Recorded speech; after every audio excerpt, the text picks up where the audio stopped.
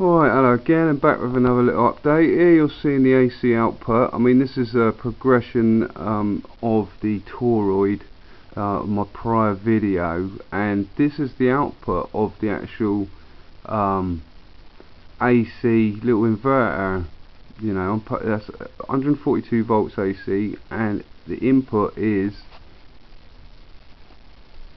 1.12 volts DC, which is rather impressive, and that's just using the basic circuit that I've showed you in the previous video.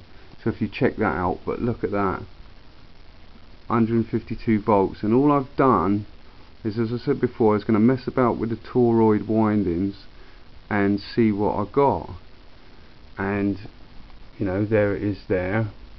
It's practically 2 turns, but you'd call it 1 really, if you know, practically 2 turns. And the only other thing is this new transistor. I'll put the details in the flashing box, or in the little box for you to see, because I can't really read it from there.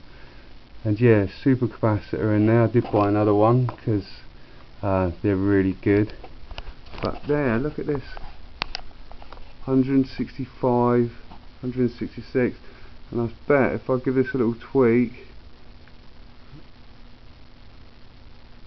on the variable resistor, I wonder how far. No, there is a, so 60, 60, 67 I saw there, 167, which, you know, from 1.25 volts, which is climbing, by the way. It's being charged. The capacitor is being charged by this tiny little solar panel here. It's just a tiny little 6x6 solar panel, nothing special, gorgeous day. A 6x6 solar panel, and that's it. But like I say, all I've done is change the windings on the toroid from 162 to 158. The input windings are just 1 or 2 turns. You can do what you like and do what you think. But look here, as the capacitor is still charging, look at what the voltage is now. 172 volts AC from 1.35 volts, and this is all that's left. I'm sure this is all that's left, because I mean, this seems like the difference. This seems like the circuit's used up all the rest, but that's the voltage there. You know, I'm not sure that's what's being used. I'm sure somehow, unless I've got it wrong, because I'm still a noob. But that is the difference. But look at that. That is exciting. That's quite exciting, you know. 175, 76 volts AC from 140 volts.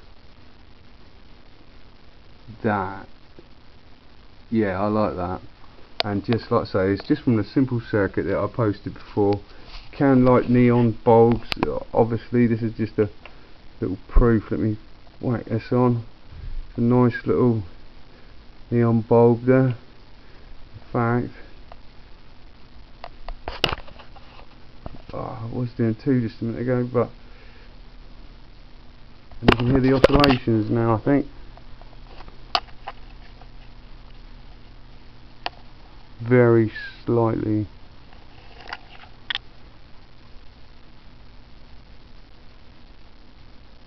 But yeah, that's really quite bright, considering it's a neon bulb. But then, I mean, 172 odd volts being pumped into it, what do you expect? Anyway, look at that power drain. I drained, when I turned it up, I drained the capacitor. Now it's got to charge up slowly again. But, and there you go, you can see the start gentle climb from 0.91, 72 volts. And this climbs up again, as I said before, exponentially, and yeah, I'm quite impressed with that. So yeah, just thought I'd share that with you. Thanks for watching.